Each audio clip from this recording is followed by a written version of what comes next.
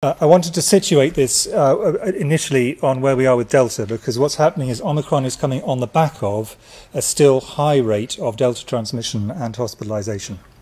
So in the first slide, what we have is the number of people testing positive for COVID in the UK, and that has been drifting upwards, not at a very rapid rate, but it has been drifting upwards.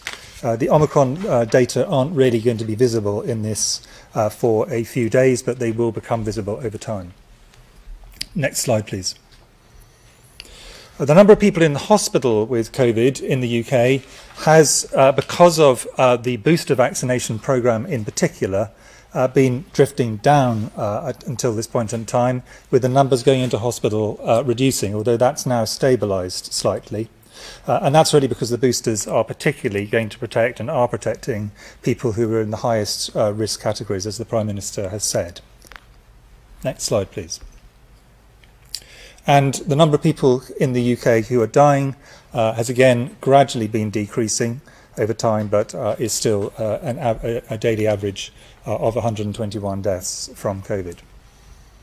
So we still have a significant issue with COVID, and I think anybody who speaks to anyone working in the NHS would say that is on top of an incredibly busy system. Next slide, please. In terms of our major countermeasures, of course, the biggest one, as the Prime Minister has said, is boosting. And this is steadily increasing. So we now have over a third of those who are eligible have already had a booster, and they are, by and large, the most vulnerable third. But there's still people who are in higher risk groups who have not been boosted. And of course, we have to move down those groups. And that is going to become absolutely critical, we think, as we move on into a period where Omicron becomes significant and probably then becomes dominant. Next slide, please. And if this is just a data just to show quite how effective, with the variants we've had to date, vaccination can be. And what it compares is, in the dark lines, the hospitalisation rate in the blue-black bars in those who are unvaccinated, and in the orange bars, those who are vaccinated with 2 doses. This is largely protecting against Delta. But as you can see, at every age, a really substantial improvement in your protection. Next slide, please. So now we move on to the data on Omicron, and these are data probably people have seen versions of in media over the last few days, but I think they do need fleshing out a bit. So these are the number of people testing positive for COVID-19 in South Africa. At this point in time, the big increase in COVID in South Africa is virtually all the Omicron variant. And this is now spread all around South Africa. And as you can see, this is an incredibly steep increase in rates. And we're now seeing this translating into increases in hospitalisation. So, for example, I was talking to some of my colleagues from South Africa this afternoon, and they were saying that informal data still to be added to, but there was around about a 300% increase on hospitalisations over the last week.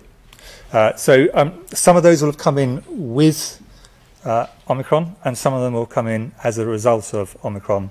But the fact is those numbers are going up very sharply. Next slide, please. So what's happening here in the UK? Well, I'm afraid that the data here are now clear. What you can see here is the number on the left, and on the right the percentage of cases with what's called S gene target failure. This is a marker for Omicron. Virtually all the cases now who've got this marker will have Omicron. A very small number at the bottom will not. And as you can see, whether you look at the absolute count or the percentage, this is going up incredibly fast now. And as the Prime Minister has said, this is doubling at this point in time. It may slow down, and the aim of the measures announced by the Prime Minister is to slow things down, but it's doubling currently between 2 and 3, every 2 and 3 days. That is an extraordinarily fast rate, and you therefore can get, with very small numbers to very large numbers, really quite quickly. Now, the question obviously people reasonably want to ask is, will this feed through to people in hospital, and how quickly? And I think I'd just like to just point out two realities. First of all, the first one is a good one. At the moment, the spread is in younger people who you would not expect to go into hospital, and it's once it starts moving up the ages and into vulnerable groups that you'll start to see that. So there will be a lag as it moves into more vulnerable groups. And then we know from previous waves, and this is not particularly surprising, that there is a delay between people becoming infected with COVID and ending up with symptoms and then with hospitalisation. So there's usually about a 2-week delay. We would therefore not expect that these cases, that the case rates in hospital will start to go up for a number of probably 2 to 3 weeks. And in that period, if you're doubling up at the speed we're talking about now, we move from very small numbers to really substantial numbers, and it will keep on doubling. And that really is the reason why these measures have been announced by the Prime Minister as agreed by ministers today. Thank you very much. Thanks.